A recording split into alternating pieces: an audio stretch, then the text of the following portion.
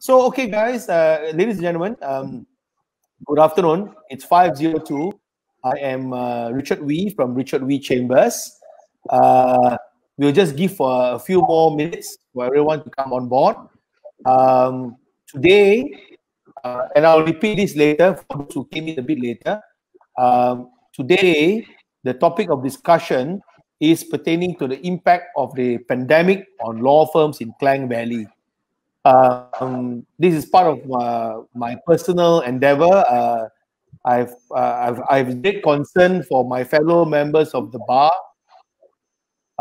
and I think all of us are going through challenging times. The fact that the Bar Council, I think probably rare moment in history, have given all of us discount for our subscription says it all for our position currently. And so I think we some of us may want to comment on that, the way council is running things. I think they're doing what they can, but we'll see. And for your information, before we start, tomorrow, Cassandra, Poh Lim, and Nimalan, tomorrow I am hosting the president of Sabah Bar, Roger Chin, and the president of Malaysian Bar, Salim Bashir, at 11 a.m. tomorrow. So they are going to share with us what is happening in Sabah Bar and Malaysian Bar. Yeah, I think that would be very interesting.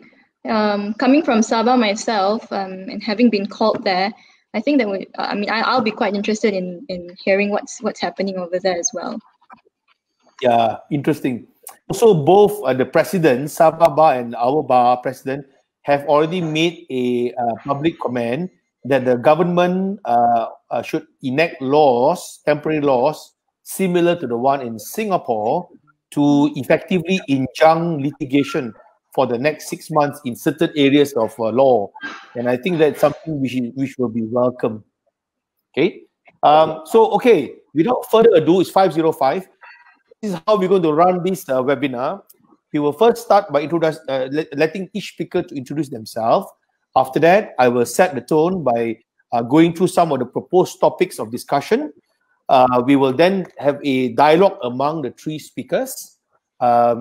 We will suggest all members who are logged on to watch this, please put down your question. We will try to address the question as we go. I repeat, the topic is about the impact of COVID-19 pandemic on law firms in Klang Valley. So the speakers will be sharing their observation, their opinion, and some may even offer some solution based on the experience of their law firm. And hopefully, my personal ambition is that at about 6 o'clock, some of us will get some ideas on what to do with our law firm. Yeah, that's it. So without further ado, can I first invite Cassandra to introduce herself, your name, which firm you're from, and basically what you are doing. All yours, Cassandra. All right, thanks, Richard. Thanks again for having me. My name is, for those of you who don't know me, my name is Cassandra Lee. I'm a partner at Thomas Phillip. We are a litigation-only law firm. So essentially, our practice is predominantly only litigation, arbitration, and mediation. So on a personal level, I am in the corporate and commercial dispute resolution team, and I do practice in the niche area of contentious probate. Oh, very niche. Well done. Yeah, nice one. Yeah, Cassandra. Can I invite, before I invite the next speaker, unfortunately, his internet is sometimes slightly lagging. So give him some space to converse himself. So Nimalan, the handsome guy, I see you are in a some jersey. What club is that? I'm not sure, but maybe you can share with us where you're from, which law firm you are working at, and what work you're doing. All yours, Nimalan. Hi everyone, I'm Nimalan. I'm a partner at Screen. We're a full service law firm in the heart of KL. I do exclusively litigation, primarily focused on commercial and corporate litigation. The jersey I'm wearing is Manchester United. Like the legal industry now, we were once at the top, having a slight downturn, but it's going to be successful from next year onward. Okay, I love the optimism. Very good optimism. And last but not least, a close friend of mine, someone I've seen grown from a young lawyer to a formidable partner, and he and his fellow partners I call as my close friend. Can I invite Kenneth Wong Poh Lim to introduce yourself? Thanks, Richard. I think before I introduce myself, I think I just want to make an observation. Nims, I think you are lagging because the club you are supporting is also lagging behind every other club in the UK as well. So that possibly could be the reason. Anyway, joke aside, I'm Kenneth. I'm currently a partner in Daniel & Wong. I specialize in the area of corporate and commercial law. We consider ourselves a boutique firm. We have about 7 lawyers and 10 staffs. So it's a relatively small and comfortable size. Yeah. Well done, Poh Lim. And I know you've worked very hard to build the firm from ground zero up. And I was there when you started with a small office space. And I'm very proud to see you grown to be, like I said in my words earlier, such a formidable firm. Well done, Poh Lim. Good to see you guys growing. And even Nimalan, I actually moved his call to the bar many years ago. So when I was told by Lee Shi that he was going to be a partner, I felt a sense of pride that, you know, this boy who I moved a call is now a full-blown bearded man, and really proud to see you growing. And as for Cassandra, I've always followed her on Twitter. Always. Oh dear. She was very eloquent in her tweets. Not easy to be eloquent in 140 letters. Now, of course, 280. But here I finally have her on the webinar and sharing the same platform with her. Well done, Cassandra. And so today's discussion will be this. We will first discuss about what is the effect of the current MCO on law firms currently. So each of them will give their observation and their comments from their law firm's point of view. We will start off with, of course, Cassandra first. Then later on, we will talk about the long-term impact of this pandemic on law firms. So what changes they may see. Of course, this is a bit of some guesswork, I suppose, but these are all calculated guess based on people who are partners, what they think, they foresee may happen. And the last part of our session, which I hope will be by about 5, I'm looking at my clock, at about 5:40 onwards, we will talk about proposed solution for law firms. What Poh Lim tends to do, what Nimalan can do at Screen, what Screen is intending to do, and what Cassandra and her law firm is planning to do. So I'll start off first question, and I'll invite Cassandra to have a start, followed by Nimalan and then Poh Lim. Cassandra, at the moment, looking at the lockdown, which is already entering the 30th day or 31st day, I've lost track of the days. What has the effect so far been on your law firm? All yours, Cassandra. All right, thanks, Richard. I think generally everybody is going through the same phase. The most obvious impact, I think, for most firms or all firms would be the financial impact. So let's put it out there. Cash flow wise, obviously we are managing it very closely. We are expecting our clients to be coming to us and saying that in the next couple of months, cash flow is tight. You know, we can't really make payments on time, and they're going to be asking for solutions and alternatives, on agreed fees as well. So that's already been happening. We've already had our own clients coming to us and say, look, I know I have an agreed fee with you. Can you just help me out? You know, will my case proceed? You know, accordingly. If just because I'm a little bit tight on cash flow, how can we work things out? So I think that impact is very obvious. Of course, as a firm, we have not. Which I will touch on probably later. We have not gone through cost cutting yet. We've not reached that stage. But of course, we are looking at cash flow very closely, and we are taking steps, preemptive steps, to make sure that we don't have to go down the cost cutting route. Work-wise, we do see that we're all still working, right? The firm is still in a sense operating from home. Everyone's operating from home. There's still work, which is pretty much a spillover from before the MCO, right? Based on billings and collections that we've managed before the MCO. There is still some new work coming in. Of course, being very honest, is not as much as we've seen, let's say, towards the end of last year in comparison. I think the other impact for us would be that we are forced to do things quite differently. For example, it has affected the way we are marketing and doing our business development. So for example, we've been running this SME table talks. We've been getting people coming to our offices, lay people coming to our offices for our talks every week, every Thursday. And obviously that now, which was something that has gained traction, that's something that we can't do now. So we obviously have to innovate and think of other ways of being visible. And I think there is also a positive to it. The positive, I think, is that we've now all realized that we can actually work from home, and that my gut feeling is from just looking at how everyone is functioning in the firm, everyone seems to be more productive. I see when my juniors send me work, the turnaround time is a lot shorter now. So I think in that sense, it's not all gloom and doom. Can I ask a question for Cass before we move on to Nimalan? Can I ask, you don't mind me inquiring, how large is your workforce with regards to the lawyers and non-lawyers? Okay, at the top of my head, I think we have about 20 lawyers. I could be wrong, yeah, but we have 6 partners, a mediator. Sorry, seven partners. So we are, I think, in that sense, a bit of a mid-size, what you call a mid-size. In Klang Valley, that would be very safe to say is a now there's even this phrase I've heard, a small mid-size firm. There's a large mid-size firm, small mid-size firm, and then there's firms like mine, boutique. I think both Poh Lim and I are boutique firms, small firms. Yeah.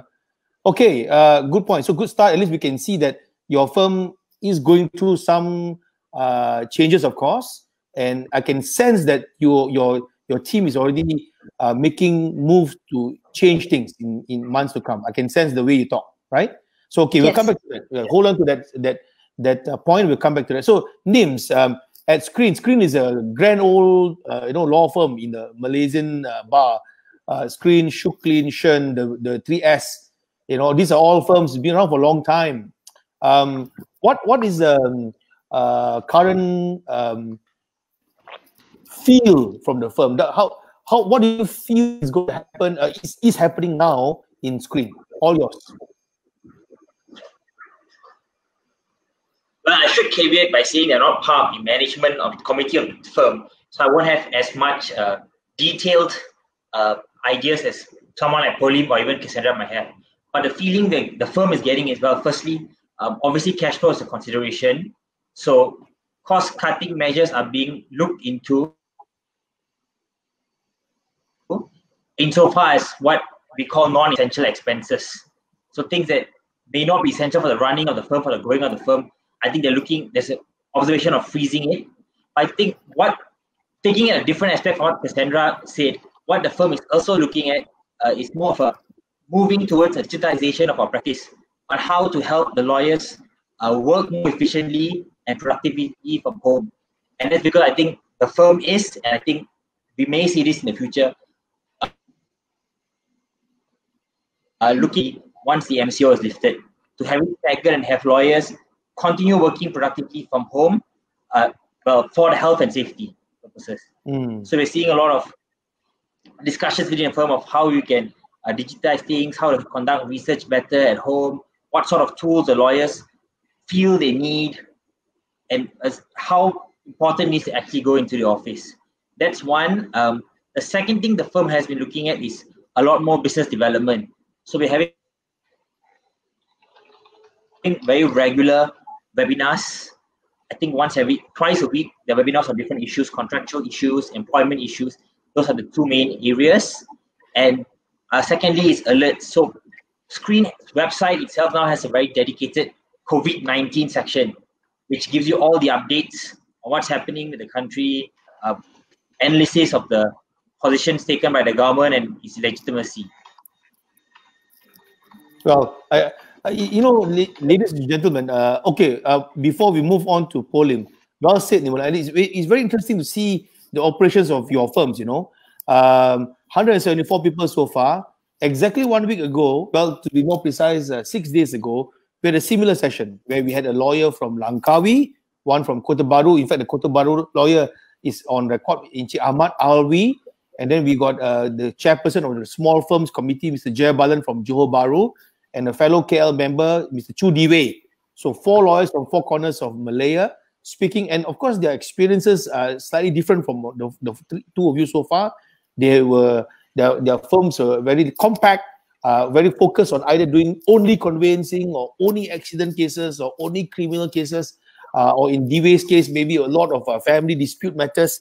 So they all have a very different challenges compared to some of them are going through difficulty to collect fees. Some of them think that the firms may have to go through some sort of employment review, blah, blah, blah. So quite different. Now, 171 so far. So, Poh Lim, what has been your observation so far from what you can see, and what, you are the owner, unlike, I don't mean to put down Cassandra and Nims, but you are actually an owner of the firm, whereas Cassandra and Nims are partners of firm.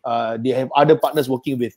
So as an owner of your firm, what have you observed so far since we came into this lockdown? All yours, Poh Lim. Right. Thanks, Rick. I think as per any other law firms in Malaysia or perhaps globally, I think we are also greatly affected by this pandemic. Having zero income whilst trying to maintain the existing overhead is actually extremely challenging. Especially from a business owner perspective, I think looking into your cash flow and not managing it, it's extremely important. But again, saying that, this is always a risk that we as employers would have to bear. We can't just take the good and not take the bad. We take both and deal with them at the same time, right? So generally, I'm practicing in the corporate and commercial area with some real property work as well. So I'll address this area specifically, and I will not touch on litigation per se, right? So as for the current impact to the firm, we have been informed by some of our clients that some of the transactions that we have been working on will be postponed, deferred, or even delayed. In some instances, some of these will be aborted. I think this is very real and understandably so. This is also very normal because most companies will probably need to reevaluate their finances, their business direction, and so on and so forth in light of this pandemic.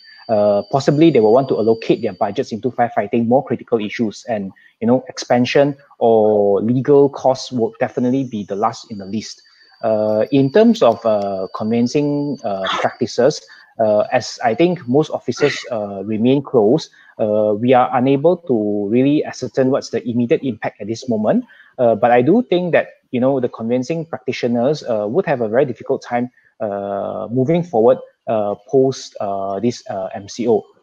Of course, I'm not actually the most tech savvy person among all of us here. I trust that Cass and Nim will probably cover this aspect later on. So when we address the remedies, mine would probably be touching on more on things that we can do immediately at this juncture. So that's the direction that I'm heading in this webinar. Right. Yeah. Well said. We can sense that for all those who are viewing, there are 178 now. At one time, it was 181. We can sense from the 3 speakers, they are facing the MCO and lockdown from 3 different angles. From a very, very established and old school firm. Well, when I say old school, I mean they've been around for a long time. His screen is very modern. We have screen. Trying to figure out what to do, and looking at cutting costs, as Nimalan said, or on certain areas which is not necessary, right? So the firm is already taking measures to protect itself, and you can see that from Cassandra's point of view, a very highly charged Thomas Philip is a formidable firm. They have 20 over lawyers there, and you can see that they are also taking steps to. They're already feeling the change and taking steps to make some improvement here and there. And Poh Lim, as a business owner and the owner of the partner of law firm, he's already preparing, and he's very clearly put forward that he will be speaking about corporate work, which is where he's specialize in. So very good, very nice. You got 2 litigation lawyers and 1 corporate lawyer. Just nice. On Sunday, we're going to have a same session purely on conveyancing. We have 3 lawyers going to speak about conveyancing. Then you should hear about conveyancing problem. Another total problem. It's like another world in conveyancing there. So it will be interesting to hear on Sunday. Okay, back to this. So Cassandra, taking into account what has happened so far the last 30 days. So your partners and you, of course, subject to private information, what do you foresee will be your short-term plan, mid-term plan, and perhaps a reasonable long-term plan based on what you think will happen, the new normal, they call it, for your firm? All yours, Cassandra. Okay, so let's just go back to what I was saying earlier, that the biggest impact that I think a lot of firms, including ourselves, would be experiencing would be in terms of cash flow, right?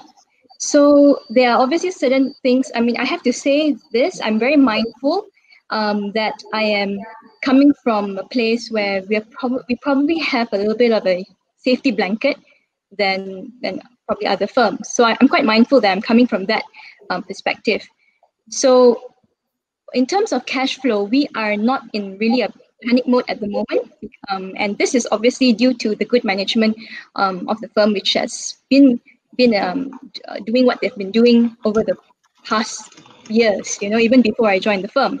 So I think one of the things that has helped us a lot, and right now, which we feel that is something that has helped the situation a lot, is that we manage our expenses on a weekly basis. So all salaries in our firm are paid on a weekly basis. So what I gathered from speaking to the senior partners and to the managing partner is that has basically helped manage our cash flow. So in terms of bonuses as well, bonuses are split up, each year is split up to 6 sets in our firm. Bonuses are paid out per set, and they're also staggered. So in a very good year as an associate, you can see yourself getting a bonus, like a bonus payment every single month of the year. So those are the kind of measures that were already in place even before the MCO, and which is helping us manage our cash flow. Right now, at this very moment, what we're doing is we are prioritizing payment of only salaries. So we are speaking to all our creditors, our suppliers, and basically negotiating deferred payments, staggered payments. All that is to ensure a healthy cash flow towards the rest of 2020. That is because we do foresee, at least for this month and the coming months, so at least the next 2 to 3 months, that collection is going to be a little bit low, yeah, or maybe substantially lower. So what the other thing that we have put in place, basically we have agreed for partners bonus or profits to be deferred and to be paid out over the course of 20 weeks. So in terms of cash flow, that's what we are doing. I think the other crucial thing is, which I keep saying, but we've not really fully decided on this yet. We're still talking and we're still formulating things. My biggest concern is that I don't think we can go back into practice after the MCO, after this whole pandemic is over, thinking that we can price our services the same way that we have been pricing them. I agree. So for one, I don't think time costs is going to be a viable option for us, especially in litigation. I think just to take a step back, Thomas Phillips' core clients are SMEs, right? In my own practice, individuals for probate practice. So when you are dealing with SMEs who are basically, from what we've been reading, they are the ones who are most impacted by this whole MCO and the COVID situation. You would think that they would want some certainty in terms of the billings, right? So I don't think time cost is going to be the thing this year. I mean, as a firm, we have already moved on from time costs, you know, and we are pretty much predominantly fixed fee. Fixed fee. And, fixed fee. Yeah, fixed fee, agreed fixed fee. And of course, I think for me, I think that we need to repackage our services right? I'm not in favor, and the firm is not in favor of going into a price war to undercut other firms. I think we are very clear and we feel very strongly about that. That at the end of the day, Thomas Phillip does have somewhat of a reputation and a goodwill. That to go into this whole price war thing, to undercut services, undercut fees, it will just be the death of our reputation. So yeah, I agree. Again, I'm mindful that I'm coming from this perspective where we have a certain level of comfort to be able to say that. Yeah. Right. So, but I do think that it's just my perspective and the perspective of the firm that the clients that we want after this are also not going to be the clients who want the cheaper services. They are going to be the ones who want quality services at an affordable price. So they need to feel that they are obtaining services, with value added benefits. So Well I think, said, so I think those are the things that we have to be thinking. Oh, well said, Cass. Oh, look, you. No wonder Thomas made you partner there. Huh? Wow, you're like a spokesperson for the firm. But I really like, but I really like your approach because, of course, you all have to be sensitive. Last week when we met and we spoke to law firms, and in my last 2-3 weeks dealing with many lawyers, many are going through a financial cripple. It's really, really bad. And I think some firms may have to close. It's that difficult. So I like the way you're careful with the way you said it, and you're pragmatic lah. Your firm is pragmatic that they are getting ready to readjust the way you work. Very good. We will come back to you on that later. Nims, so with this situation that's happening, what do you think screens short term, mid term, and maybe because we don't really know how far we can go, right? Long term. What kind of screen plans? I mean, are you going to do more corporate work, more advisory work, even your litigation? You cut down here and there. Are you going to do a work from home more? Can the staff work from operate from home more, etc., etc.? What are screens plans? So I think in the short term, we can divide it into two aspects. Firstly, in terms of cash flow, I think we're looking at it from two angles. Firstly, to cut down or freeze wherever possible what you consider non-essential costs. So when a big firms like Screen, we have a lot of inter-firm events, sports competitions, conferences, allowances. A lot of these have been either cut down or have been frozen for now. On the other hand, there's been a push within the firm for us to bill clients for all the work previously done and to reach out to clients to see whether payment can be made, whether payment arrangements can be made. And I think really this is for an aspect to allow the firm to not rush into any decisions until you can be more certain on what your cash flow situation is. You don't want to rush into making extreme cost-cutting measures and then by luck or stroke have all your clients pay your money and then you'll catch 22. The second short-term measure the firm is taking, which I mentioned earlier, is because it's to try and optimize lawyers to be able to carry out their work from home productively. And that's really because the firm, as far as we know, has not taken a position that even once the MCO is lifted, it will not be business as usual. They want lawyers, they want staff to stay safe, stay healthy, and try to work from home if and where possible. But at the same time,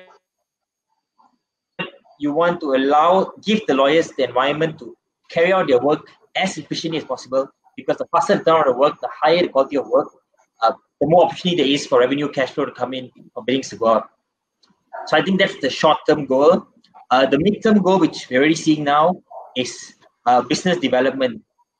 So as I mentioned, the firm is doing a lot of webinars regularly, and especially on most likely the two biggest areas that could see an uplift of work in the next 6-7 months, disputes. So I think webinars are out there, they're being heavily publicized, and really that is to show our clients that A, we are here for you, we have the expertise that you need. If you have any problems, come to us. 2, to market yourself to new clients. Clients are always going to be out there looking for lawyers. Clients may have lawyers who specialize in a particular field of law and they need expertise in a different area, which is where a firm like Screen benefits, because being a full service law firm, we can give you options that your present law firm may not practice in or give you a package deal. Long term, I think it's really about the firm probably looking at optimizing. How do we run a more efficient law firm, which low cost, high output? And I think that's really something big firms be looking at now, because with a big firm, very likely you come with a lot of tradition, but you also come with a lot of overheads, a lot of baggage, which smaller boutique sleeker firms may not have. And I think one thing that MCO has shown us, at least, is that work can be carried out from home, and we probably will have to be looking at working remotely for the next 1 or 2 years. I really like how Screen. I mean, I know you said you're not in the management, but we understand, like, we're not. To be fair, it's secret, like, what the firm is. Every firm got their own secret process. I don't intend, and we shouldn't be talking about it. But generally, I like how Screen is reinventing yourself. You know, you are a very big giant, so giants are very difficult to move. You know, and I think you guys are trying your best to move as much as you can. And I think you're right. The webinars are the way forward. I mean, we are on the webinar now, so it is the way forward. And also, you know, names. Can I just say this? I think webinars like this, like what we are doing now, we give a sense of connectivity to the people. So for this event, for example, we are doing with law firms, lawyers. We got about 180 to 200 people logging in and on. And later on, this video will go viral. Last week's video went on for 2,000 over people watching. I God knows who will watch this. There are more lawyers in KL. But every time they watch, they get hope. They get some idea, inspired. So I think what you just said may help some lawyers to review the way they work. Okay, Poh Lim, we heard two very interesting angles. How TP manage the cash flow, weekly payment, they review their fees, retaining quality. Nimalan said the same thing, quality of our service, very important. But they are looking at ways internally to suppress the costs and optimize, the word Nimalan used, optimize the firm. What are your short-term, mid-term, long-term plans for Daniel and you? Okay, thanks, Rick. I think I was actually initially going to address this in the third part of your segment, you know, whereby, you know, what are the proposed remedies or solution. So I think, you know, before we address that, I think perhaps I can share with some of my observation as to the impact of this, the future impact of this MCO and this COVID-19 situation on law firms. You know, in terms of the corporate and commercial area, I think whoever that's practicing in this area, you know, we have to resign to the fact that, you know, there will be significant reduction in a lot of the usual corporate exercises. You know, your usual M&A works, your construction work, your oil and gas work, you know, this kind of work, you know, it will dry up, or perhaps, you know, you don't see it coming this year, right? Companies, you know, would possibly be looking into consolidating their finances or reserves, you know, rather than investing in expansion activities. Of course, you know, this does not apply to businesses supporting the pandemic, you know, such as the glove industries, the pharmaceutical businesses, and so on and so forth. So you will definitely see in this year that it will be significant reduction in the usual corporate exercises. So be prepared for that. For the real estate practitioners, I think they would be hit really, really hard. The real property market will definitely face a strong resistance. You know, a lot of people will actually be relatively mindful in committing to purchase a real property in the current economic climate. You know, that's the truth. Apart from, you know, the usual business loan, which the government and the banks are trying to encourage to SMEs, I think it will be tougher for loan approvals for residential properties and so on and so forth. Banks would be very much more mindful to one's ability to pay in the current climate. So I do expect higher rejection of loans, lower margins of financing, and sellers would probably not be too desperate to sell during this moratorium period if the property price dropped too significantly. So I do think it will be a very slow period for conveyancing practice in the next 4 to 6 months. So I think for law firms, cash flow would be a major issue. you are going to expect, lower and slower collection. It's a foregone conclusion. Firms without reasonably strong reserves would struggle, especially if, you have a huge fixed overhead. I understand Vincent has also mentioned, what is the view that it will be, the recommended percentage of financial reserve that a firm should maintain. I think what the rule of time, of course, in the ideal scenario would be 6 months. I think most firms should keep a reserve of 6 months, but I think it is very difficult at the moment. The reason because, normally when you calculate, the reserves that you should have, you will take into consideration slow collection or not high collection. But we are now talking about zero collection. So I think having, at the very least, you will need at least 3 months worth of reserve would be important. Of course, I'm going to try to address this by having some what I think would be useful to implement at this very moment or post MCO to try to improve on this situation. But perhaps I'll take that in the next section. Yeah, where we can talk about proposed solution. Sure. Very nice, Poh Lim, because you have gave a totally different angle from our two panelists, which is what the purpose of having such a panel. So, ladies and gentlemen, you heard Poh Lim speaking about his views about real estate impact on real estate, even the way corporate work may, the character of the work and the movement of the work may also alter in many months to come. And if many of you are following Poh Lim's Facebook page, when the government announced 6 months suspension of our loans, all our loans, Poh Lim wrote very passionately, and he even pointed out, calculated the potential additional costs if we have to suspend our loan, and he proposed people to think carefully before you take the suspension. So it's very well thought of. So some of you who are friends with him should go to that page and look. I was reading your comment, Poh Lim, and even shared it with some of my friends who were thinking, should they or shouldn't they suspend the loan? So clearly you have already adjust your mind to it. So well done. Now, so if I summarize the situation so far before we go on to the next topic, we've got 187 people online now. Thank you very much. In and out, people keep on going in now. So I think easily about 300-400 people has watched this.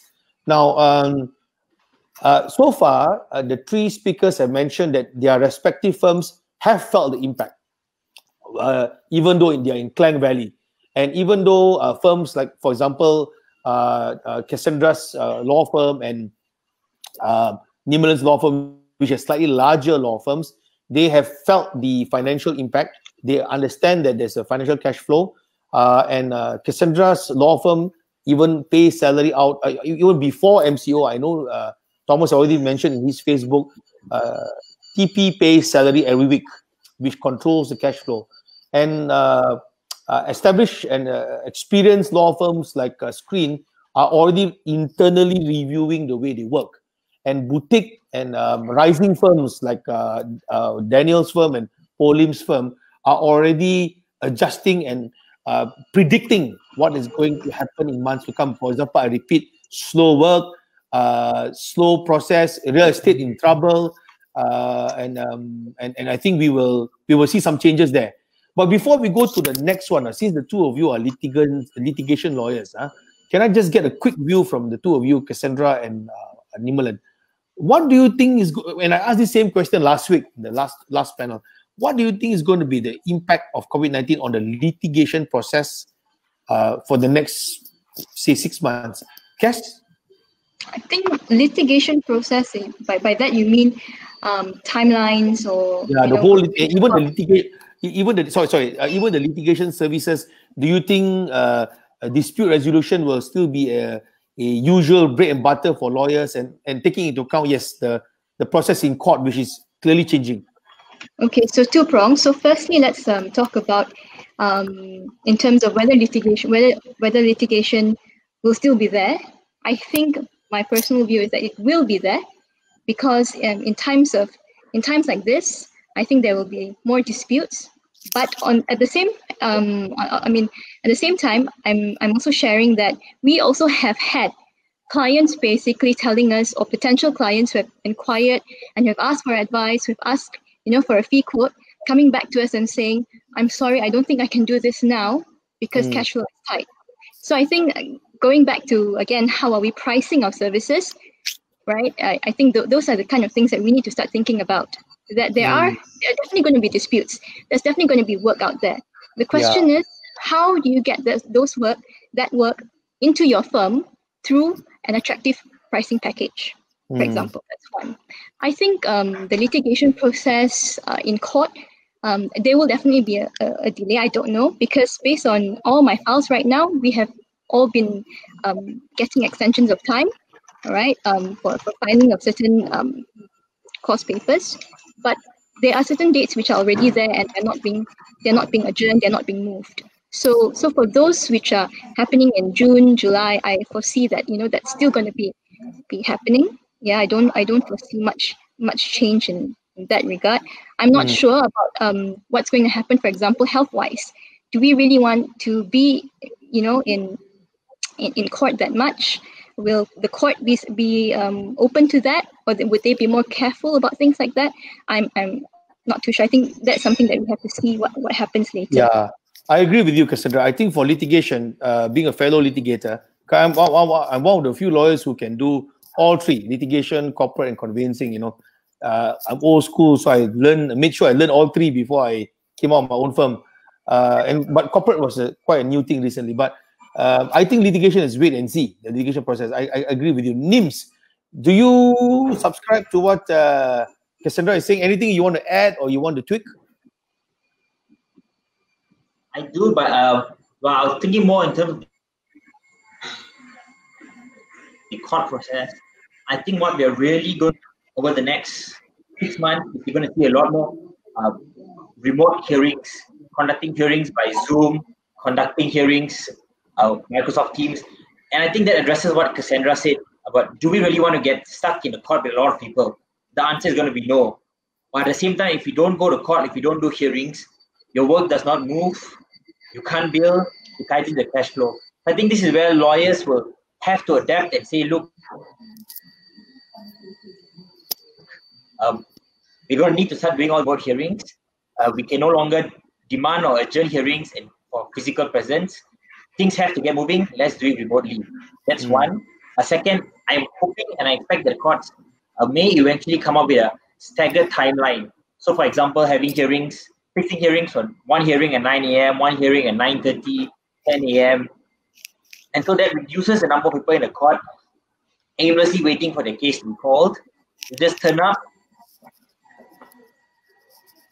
you're there for half an hour, you go through one door, the next comes in, hears and goes in to the other door. So I saw a comment earlier about whether we should be seeing shorter working hours in the courts due to the MCO.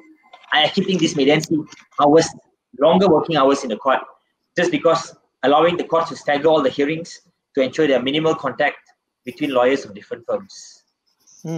I like that. Good point. So instead of cutting it short, keep it longer and making sure very minimal people go in, get out, go in, get out, right? For those who have to do physical hearings.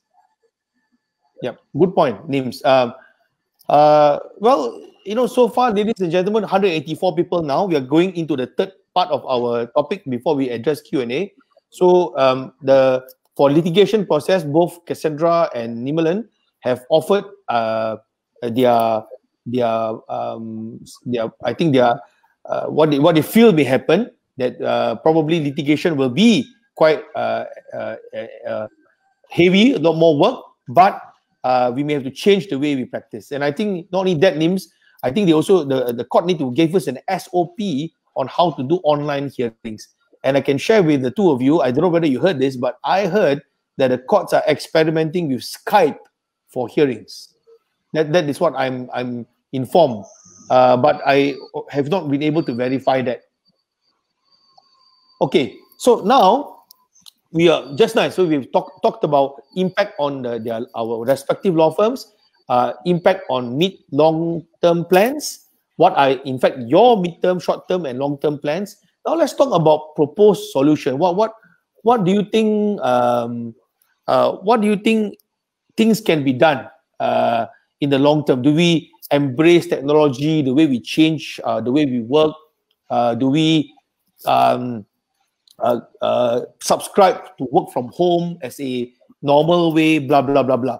So can I invite Cassandra? In your view, this is really a personal opinion. I think it's not fair to cast this opinion on your firm. But what is your opinion if you have the kind of ideas you can suggest to all the hundreds and thousands of lawyers who are listening in?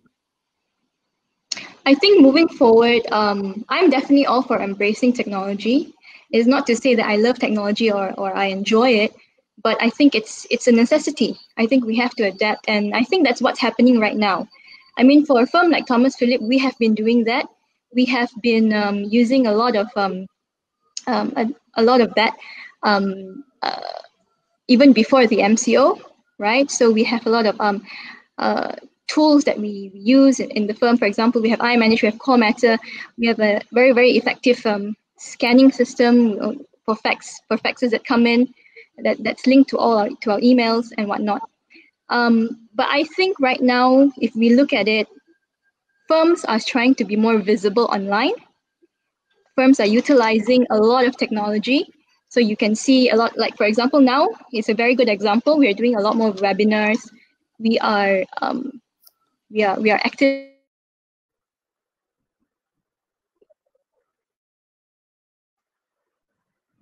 For example, we have also rolled out an online newsletter, which is basically we email it out to all our contacts, our clients, so that basically it's a change in how we market ourselves as well, right? And how we reach out to clients. So so those are the things which I feel that we should start thinking about if we have not. And I think inevitably we all need to, in some way or another, embrace technology. Yeah, I like it. And I like to tell most lawyers that merely holding a phone like this does not equate to being technologically savvy. You know, there's a lot more things they need to do. Well said, because I can see that in your mind, and I suspect TP will also be in similar mode, that you are looking at doing a lot of your work online, isn't it? Huh? Yeah. In fact, with all this working from home, we've realized that it's really workable. The only limitation right now that we have is that a lot of our textbooks are in the office library, right? I think I tweeted this earlier that, you know, many years ago, actually, Matthew had this idea that he threw at us and said, what if I took away this library? What if I tear it down and I convert it into an online library? What if I start scanning all the books and you know, saving them on our server? And I was one of the many people who objected to this idea. But while my colleagues were saying that things like, oh, you may have copyright issues, you may have trademark issues, are you sure you're allowed to scan books that way? I just told him, I said, I want to go to work at a law firm that has a library. What is a law firm without a physical library? Yeah, so you know, to a great extent, we all have this mindset, you see, this idea of what legal practice is traditionally like, what a law firm is traditionally like. And I think those kind of ideas need to be disrupted. I think post-COVID-19, I think start to rethink all these mindsets that we have. Yeah. Because right now we're feeling it. My team was just frantic last week saying, can we please get Halsbury's on your LexisNexis account, please? Because we've been so reliant on the copies in the library, right? So those are the kind of things that we are facing right now. Yeah, I like the idea. E-books, ladies and gentlemen, those who are listening in, e-books, having an e-library. That's something all of us may have to consider. I think next time when we buy a book, it will go straight into your Kindle or into your handphone, right? Or your law firm may keep it in your Google Drive or your Microsoft Drive. You know, whatever Microsoft. Well, I'm using Google Drive. So okay, Nimalan. What are the kind of proposed solutions you may? I suspect you and Cassandra could be on the same platform, but anything you want to say alternatively or change or add on, all yours. Proposed solutions may bring forward. Well, I guess Cassandra has talked very much about technology already. I think that's really where we're going to have to move forward. in the legal profession, embracing technology and not depending on physical materials or even a physical office for the next few months. So I guess a different aspect will also be business development. I think being stuck at home during this movement control order, it may be a really good time for lawyers to start brushing up, exploring new areas of practice, learning, and consequently marketing yourself to existing clients, not just companies. But I also think it's a good chance for lawyers to maybe start reaching out to lawyers from other jurisdictions, Singapore, Australia, England, who do have clients who have matters in Malaysia, trying to build a relationship there. That is actually a very good source of work, which many lawyers don't tap into. If you build a relationship with a law firm in Singapore, for example, or even with a particular lawyer, there can be a lot of cross referral of work, which can keep you going steady in the meantime. And I think one benefit about that is I feel like many foreign companies or foreign clients may not, especially big clients, may not be hit as badly in terms of financials as smaller Malaysian companies. So getting these foreign clients could help you in a way keep a steady inflow of cash while waiting for your own local clients to make payments themselves. Interesting. So basically, one of your proposed solution is for firms your size is to look beyond the shores and perhaps reach out to clients who can possibly continue to have the cash flow to engage lawyers, isn't it? That's one of your. And I think, do you agree with me that you and Cassandra, you share Cassandra's view pertaining to technological embracement, correct? Yes. Yeah. And over and above that, you would recommend that. Okay, good. So for those big firms, Roger Darrell, Zico, Alba, they may want to adapt what you said. That's pretty good. Yeah.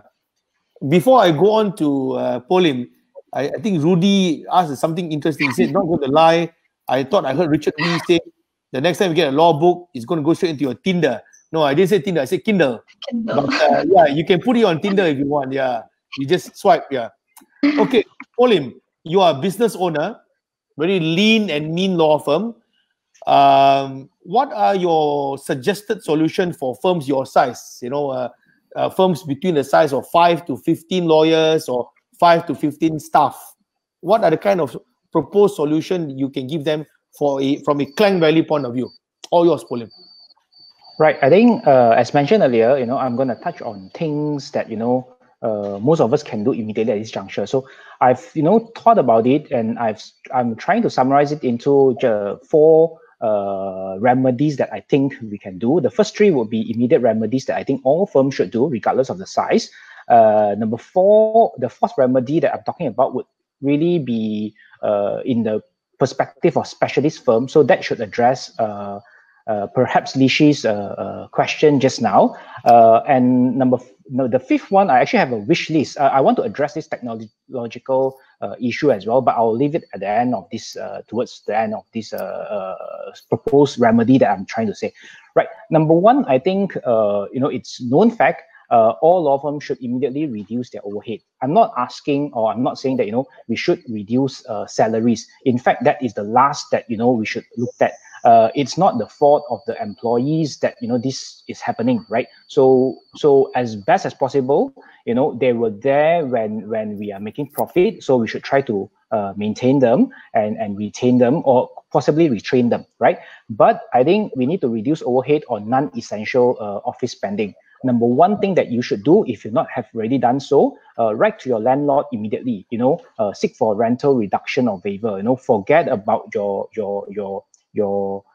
ego. Just write to them and ask for a rental reduction. The first thing, especially now with the double tax deduction allowable to landlords, in some sectors, the SME sectors, most landlords, you'll be surprised that they will be prepared to do so.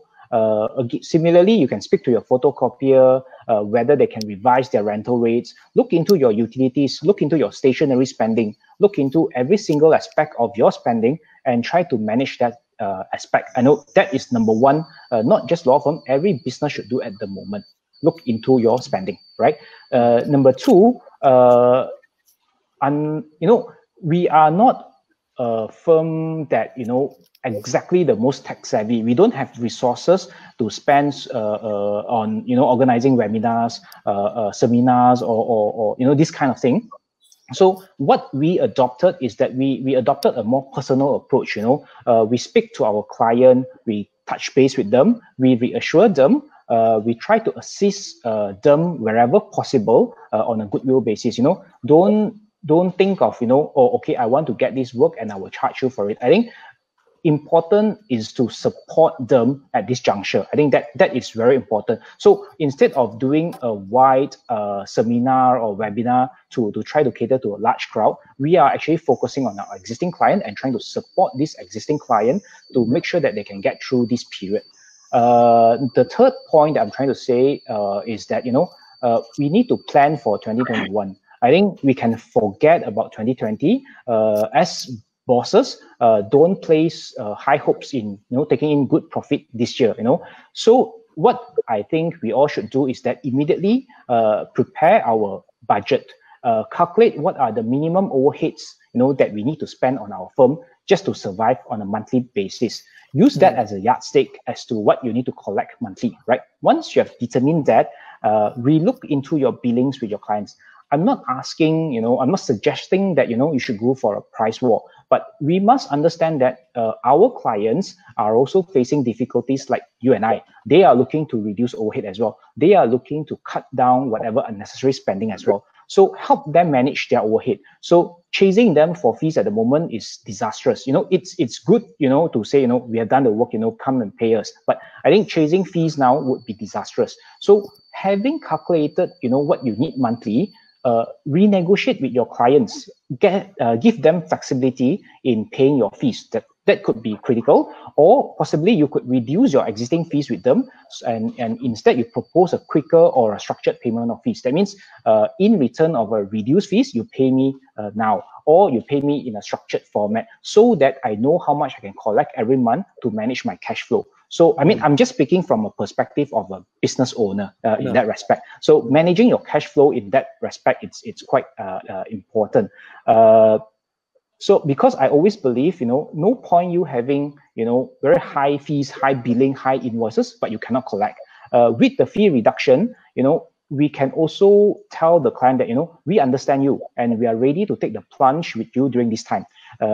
Forget about the profit. If your client's fundamentals are very strong, they will bounce back very quickly and they will remember this gesture. So remember, building a relationship is actually very important in every business, including law firm. So this is a time to show that, you mean what you're saying, you care for them. So this is exactly a period whereby you should look into that. On the fourth remedy that I'm going to talk about, it's actually more for specialist firm like ours. I think we need to be creative in offering our services to client. I am thinking of something that is a little bit more extreme, in the sense that I think a specialist firm will need to probably explore offering bundle or package services to clients. For example, if you're a specialized corporate firm, right? We must take note and accept that certain type of work will not be there in 2020. As mentioned earlier, your M&As and oil and gas work and all, you are not going to get those kind of work, I think. Or even if there is, it will be very much reduced. So no point spending your resources, your limited resources, investing in these areas at the moment, doing your business development and in these areas and all. I think it's pointless, right? So, and if you are aware based on, what's going on the social media, you will take note that, companies and clients are now in restructuring and reorganization phase in 2020. So that, once they go through this period in 2021, they will have their business running again. So 2020 will be a recovery year, not just for law firms, but for your clients as well. So what they actually need will be a lot more advisory rather than the actual corporate exercises. So for us, possibly we will work with, say, an employment specialist firm. And then what we do is we can offer to client a blended or a bundled advisory service to a client for a fixed fee or something like that. I mean, I'm just throwing some ideas out there. So do not be afraid to share share your profit with other experts in different areas and offer advisory, blended advisory to the client. Because, you know, bigger firms can cross-refer internally, but boutique firms like us, we can also compete with such structure. Because clients would actually want to go to a one-stop center. It's very normal for advisors and solution at affordable rates. So if we are saying that, oh, we only do this kind of work, we can't offer you that kind of advisors and so on and so forth. So there will be spending unnecessary resources managing different law firms. So if, let's say, we can work together and we can provide such a blended services, then perhaps that would help the client in greatly, right? So when they are ready to do business again in 2021, hopefully, you know, they will remember this. You know, you are there to support them, providing them services, and they will come back to you. And the for corporate firm, you know, instead of zero fees because you're harping on, you know, your M&As and your this kind of work that is not there, at least you'll get fixed fee from client just to manage your overhead during this period. I think that is quite important. So basically what I'm trying to say is that, you know, improvise, try to understand your client's immediate needs and provide an affordable solution to them. I actually have a wish list, and we are talking about, you know, corporate, but in terms of convincing practice and technology, I think you can have the best technological system, your best infrastructure at home in office, but it will not work if the authorities are not there, right? They do not, for example, the land office are still very archaic. The certain government offices are still very archaic. So you can have all these things, you can work from home, but they still need you to present at the land office. They still need the attestation by black ink pen in front of whatever commission of so on and so forth. So unless the laws change significantly, you know, there's no point investing tens of thousands in infrastructure and technology, because for firms that are practicing in those areas, it doesn't work. What's the point, right? So I think what Nims and what Cass has mentioned is very good, especially for larger firms or for certain type of work. But for a lot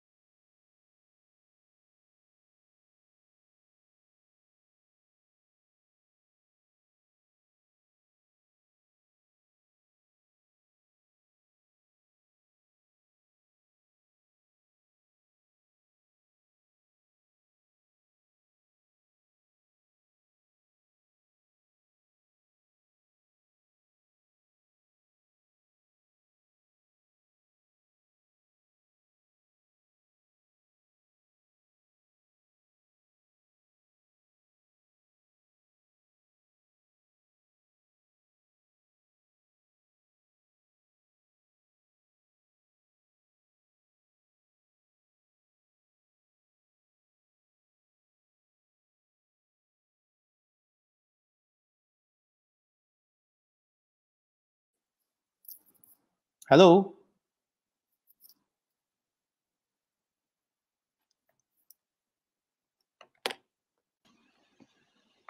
Hi, Cassandra, can you hear me? Yep, I can.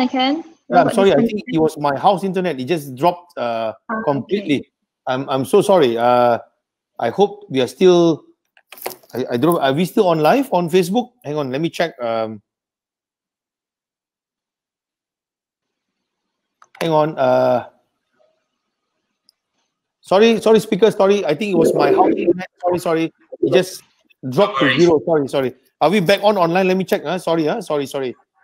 And I thought we were supposed to get free. We are back. Okay. Everybody, I'm so sorry about that. Technical problem. I think there's a due to the change of government, no more government in charge, so the internet went different already. They're just kidding. Okay. Sorry, Poh Lim, you were just at the point of your wish list where saying that no use if we do all this, but if the government doesn't improve, you were at impact about the black ink point and whatnot on the conveyancing. All yours, Poh Lim. Right. So what I'm just trying to say is that I think we need a strong bar council to lead this, to now really push the government officers to embrace technology, to move into perhaps, your the convincing to move into online system. You probably have an e-presentation and using technology so that it will minimize us having to go to land office, or having the dispatch, or the all these people going to the land office. So I think that's number one. I think Bar Council really need to sit and understand what all of us are facing on the ground, the practical side of it. And perhaps, when before they even talk about suggesting lawyers to embrace technology, I think they need to speak to the stakeholder and ensure the stakeholder push for all these advancement in technology, and they also embrace technology so that it's sync. Otherwise, it doesn't really work. So I think that's my wish list for the BC to actually push for this time. Oh, well said. Well done, Poh Lim. Well done. I think you really covered. Not only you covered the part, you effectively answered many questions on the Q&A. Oh, well done. Well done. Before I move on, Cassandra and Nimalan, would you like to? Is there anything you want to add on to what Poh Lim to say, or you want to say a few words about it? Nothing from me. Cass? Nothing. Yeah, because he said 4 things. Cass, yeah, yes, Cassandra, yes. Yeah, I think Kenneth is really on point on about forgetting about 2020, because that's really where Thomas Phillip is heading as well. We are very well aware that whatever plans that we are putting in place, whatever business development efforts, whatever marketing efforts that we're doing, it's all going to be for a better 2021, if not for a great 2021. So I think in that regard, I'm in agreement with Kenneth, right? In terms of negotiating rental and all that, I'm also in agreement with him. The one thing that I wanted to add on, and I think there's a question from Li Shi on technology and the Bar Council. I am of course of the view that we need the Bar Council to support us and to. Okay, we can go up to that question. I'm looking for it. Is it this one? Yes, that's the one. I think definitely, I that's my hope. Really, if Kenneth has that wish list, I do have. It's in my wish list that the bar will start embracing the fact that we all need to embrace innovation. We need to embrace technology. There's also another question about virtual office, which is something that I was thinking about actually, because for the plain reason, when we are looking at our cost, our cash flow, we all feel that rental is obviously one of the main things for I think I can imagine for a lot of firms that may make up one of your more substantial expense. And for a firm the size of Thomas Phillip, I would say yes, rental is going to be a major expense for us. So with this whole COVID situation and how everyone's been working from home, using technology to assist us, I think we need to start thinking of this question. Do actually all lawyers need to have a physical office? Do we really need to have a physical appearance to be visible? I think thinking ahead, my clients are requesting for Zoom meetings, are requesting for video conferencing through WhatsApp and whatnot. I think when we talk about this new normal, perhaps we should be prepared that the new normal is that maybe clients will be saying to us, hey, do I really need to get through, the 1 hour traffic to get to your office, to look for parking in Desa Sri Hatamas, just to see you for for half an hour, 45 minutes, right? So this is just my views, that I think we need to start thinking about these things. We need to start talking about them. We need to start embracing the fact that I think not all of us really need a physical law firm to run our practice and to operate. And that we definitely need the Bar Council to support us with that. And with the manner in which we are now trying to be visible online, where does our advertising rules stand? Are they still relevant in this scenario, in this current situation, when everyone's going to do webinars online, we're using so much of social media to basically do branding? So I think a lot of that needs the VC's support. Yeah, I like what you're saying, Cassandra. I think all three of you spoke really well on that point on the issue of advertising, Cassandra. Sometimes, okay, I'm going to say something quite controversial. And of course, I speak from my experience in Bar Council, elected member for many years. And some of you know I was a secretary at one time, and even in KL Bar, I was secretary. I think sometimes people, they're selective on when they can advertise and cannot. When their friends put up on their social media that they won a 39B case, you see the same fella saying, yes, well done. And then when a law firm announced that they just got nominated for a few awards, that's advertising. So it's very selective when it comes to advertising. But I think times have changed, especially now. And on webinar, for example, let me just share with the three of you.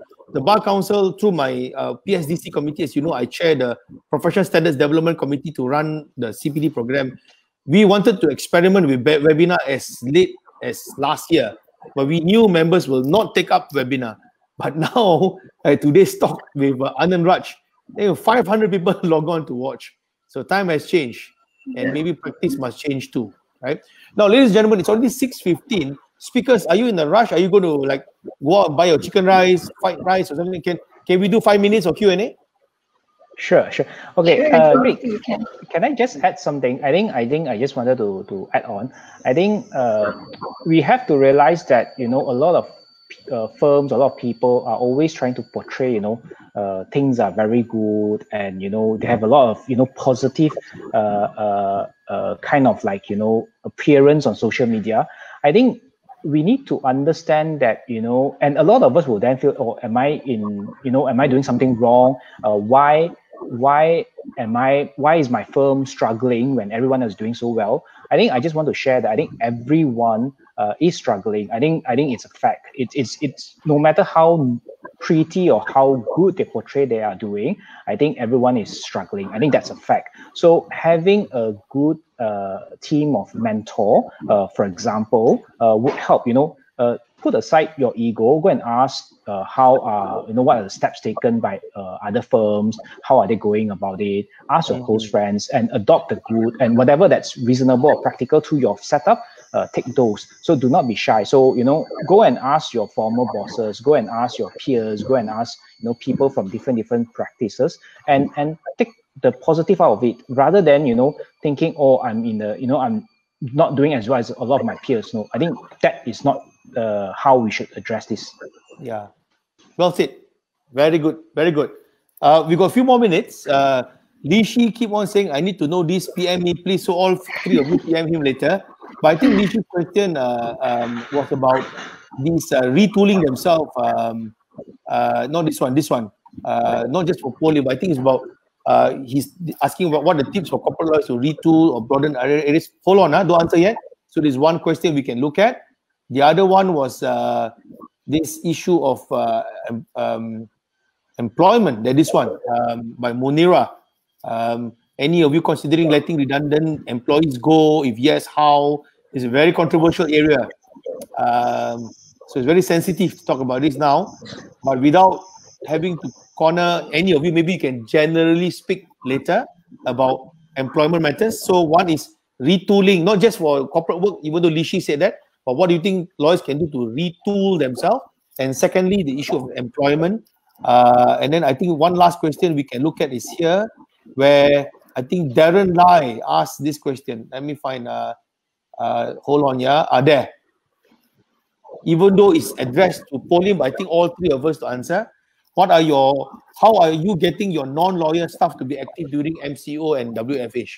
So can I first ask Cassandra, first question about the issue of retooling, and secondly about generally employment of the firm, and basically this is connected to that. What do you do with your non-lawyer staff? Cass? Okay, Richard, can I just trouble you to go back to Lishi's question? Because I kind of like, not too sure what the question is. He asked about this. Retool and or to broaden to other areas? Yeah, maybe all three of you can answer this first. I think it's a very good question. And let's not, even though we talk about corporate, but let's see what we can retool our lawyers for litigation also. Nimalan? Cass, you want to try, or you want to give Poh Lim to try? Yeah, maybe Poh Lim tries, but let me have a thought. Good. Very good litigator. Very good. Think first before you talk. I think I actually have addressed that earlier. Yeah, you did. I think probably Lishi just wanted me to PM him, I suppose. But I think, like I mentioned, I think we need to look. Number one, I don't think that any of us can suddenly be a great employment lawyer. I know I can't now go out and advertise that, hey, I do employment law, I'm a great employment lawyer. I think that's a mistake, which I think, in my opinion, that a lot of people are doing. Suddenly, we have an influx of expert in employment law. Suddenly, we have an influx of expert in restructuring law. I think we have to accept the fact that, this is not our area of practice. And if we're going to offer these services to our clients and they're not going to get correct or proper advisors, then it could spell a lot more trouble for the client.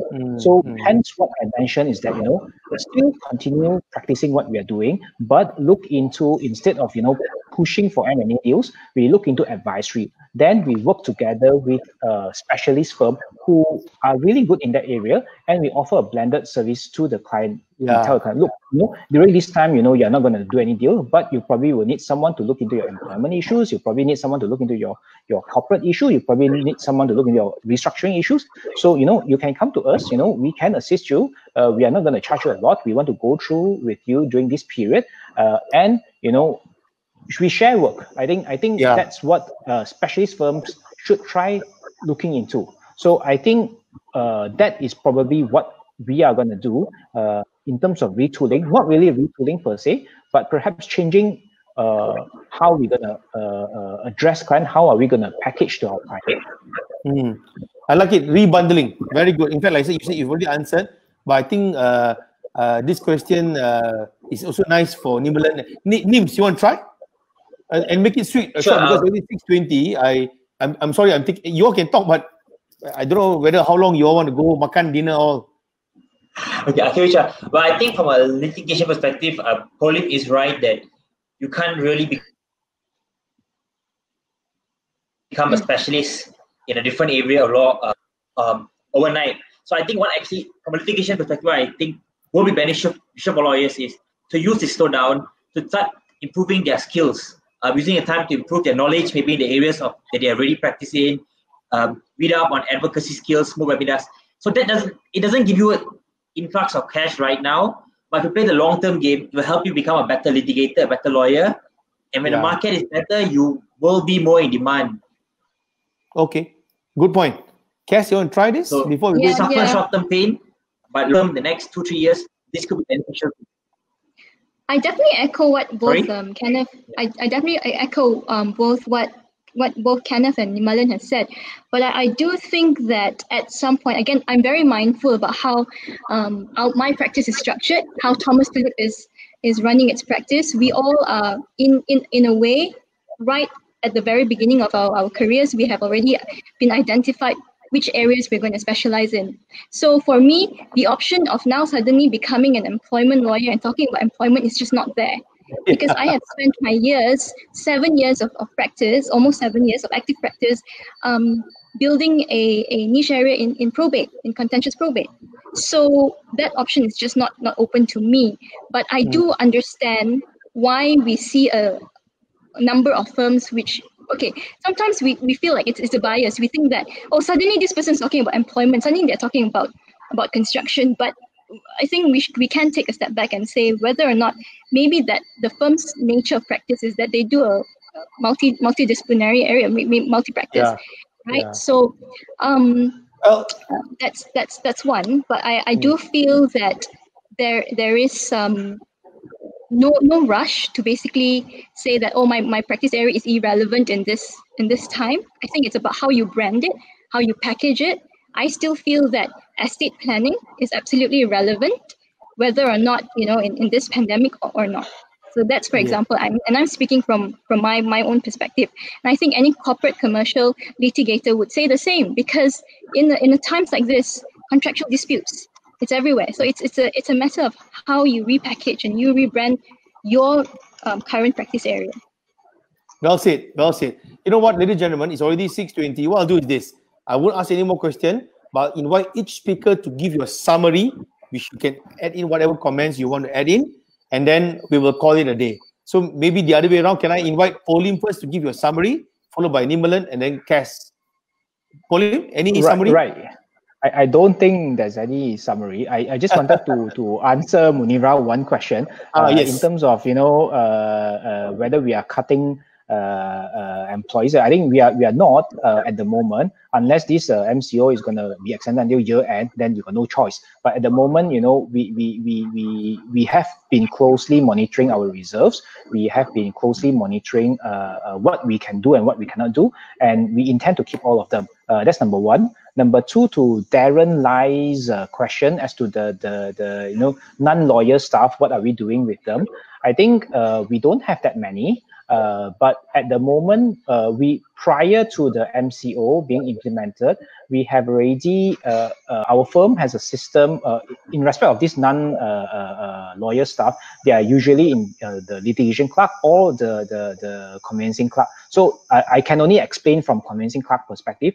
So what we have done is that, we have always have a system of a schedule whereby, the staff need to update every single file that they're doing on a weekly basis. So what I got them to do during this period is to relook into all these files based on the schedule, and then list down what are the steps that they are going to take to expedite the matter, to try to close the matter as soon as possible. What they need to do post MCO immediately, step 1, step 2, step 3, and they can start preparing whatever letters so that when it comes to office opening, then they can immediately print it out and get it signed and get it delivered. So I think that's what we are trying to do with our non-lawyer staff. Yeah. So I think that summarizes what we are doing now. Well, good. Very good. Very good. Basically, I heard you said earlier, you are holding on to all your stuff. No one is losing their job. I remember you said just now, and that's good. Keep it up. Hang in there. Yeah. Nims, your summary? Sure. Anything you want to say? Well, I think what people should be looking at is what Poh Lim touched on earlier in the session is, don't look at it short term, look at it long term. Where do you want to see your firm in 2022, 2023, for example? And I think I would have 2 points to say to that. Firstly, I think has been the underlying theme of our discussion today, embracing technology. And this would have to come not only for lawyers, but also for your non-legal staff. How best can your lawyers, can your non-legal staff carry out their work, carry out their billings from home? And knock-on effect for litigators, how best can you carry out hearings remotely? Assume that you're not going to be allowed to go back to court for physical hearings for the next 6 months. Start preparing yourself for this and start embracing technology. That's one. Two, I think this may answer Munira's question. As far as I know, with Screen, there are no plans right now to make any employees redundant. There's been no announcement of any deferment or pay salary cuts. I can share you what I was told back during the 1998 financial crisis. What Screen did was they froze increments, they froze promotions, and then they paid it back to the employees later on when there's recovery from the crisis. I think it's something firms should be looking at. Don't necessarily cut your employees' salaries, employees' benefits. Don't unnecessarily cut them or make them redundant if you can, because long term, you want to keep your employees happy, especially if they're very good. You want to keep them in the firm. I think employees generally do understand that all firms are suffering, and they will accept freezes in their pays or maybe even temporary pay cuts. But it will also come with looking at what happens when the recovery comes. Would we get a payback for sticking with the firm through the team? And I think this is something firms have to look at. Not just cut, but how do you reward employees who then stay with you through the difficult times? I like basically, Nimalan, you're looking at redistributing your cash flow. Asking our team members to hold on, come back later, right? Yes. Well done. Very good. Yeah, I like that. Cass, your summary? Yeah, maybe in my summary, I'll just address those two questions very shortly, very quickly, because I think I do have something to add to that question about how are our non-legal staff working from home effectively. This is quite amusing. I think Nimalan and I did discuss, and we were quite shocked also that our printing boys were actually equipped with the tools at home right at the start of MCO to assist us. And the reason for this was because when the first part of the MCO was announced, we had some of us had trials scheduled immediately after the MCO, and it didn't seem like a German was going to happen. So we did actually, using technology, using whatever tools that we have, digital tools that we have managed to keep our non-legal staff working from home and assisting us in those processes, in making our bundles and scanning the bundles over to us and whatnot, without moving around actually. And for example, we are still receiving faxes, or I don't know how, but I think at the beginning of the MCO there were some faxes coming in.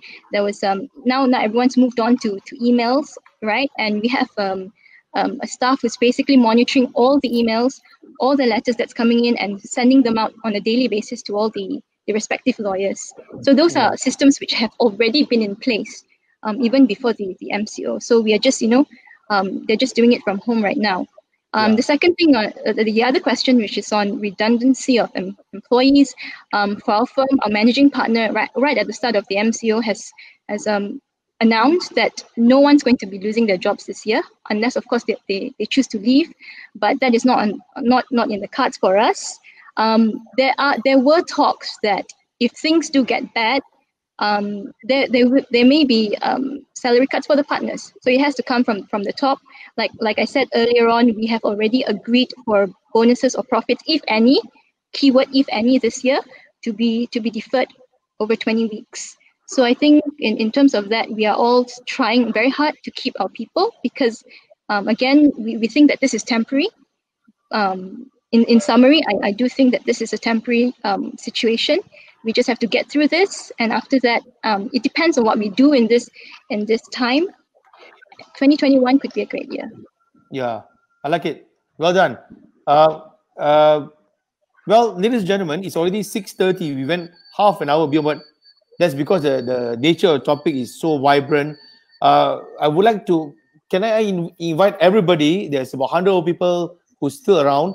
Can we give the three speakers a round of applause, cyber applause, Well done, well said, and I think they came prepared. They knew what they wanted to help and deliver. Secondly, I think to summarize the entire dialogue, the currently things are challenging. There's no doubt about it.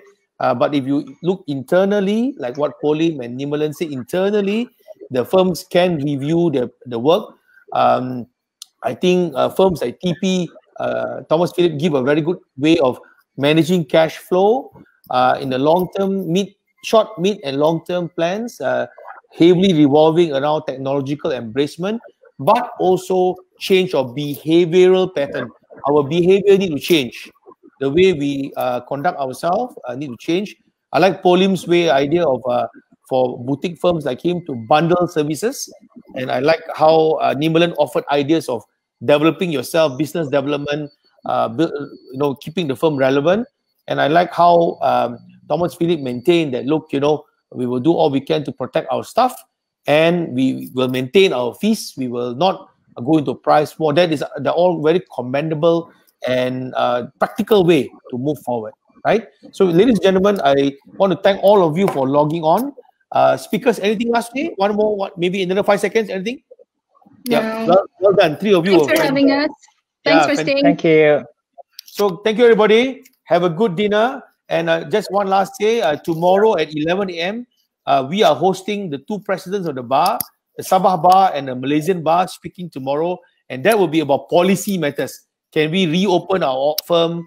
The impact of law on the bar as a whole, etc., etc. So tomorrow, 11 o'clock live here on RWC's Facebook page. Nimalan, thank you. Poh Lim, thank you. Cassandra, thank you. Stay safe. Thank you. And we all need to be together. We need to do this together. And my favorite phrase for now is that together we will prevail. So we just need to be together, and we will prevail. Thank you very much. Adios, amigos. Right, thank you. Bye-bye. Bye.